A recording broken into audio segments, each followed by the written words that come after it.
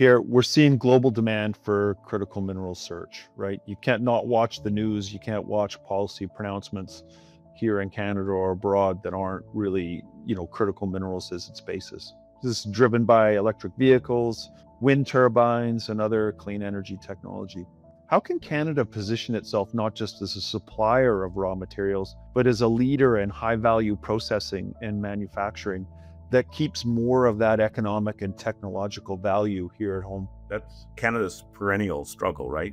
We want to be more than just hewers of wood and drawers of water. We just had an election campaign that talked about some of those barriers. Certainly from the mining standpoint, our permitting regime is lengthy, time-consuming. Both of the leading parties talked about the importance of making those timeframes shorter and processes more efficient. We are a high-cost jurisdiction. Part of the reason for that is we pay our workers really well. Mining employees are among the highest paid in the Canadian economy. We need to invest in new infrastructure so we can get those products to market. We just need to see more of it in the coming years, particularly when you sort of see the government of the United States, for example, really double down on these same topics.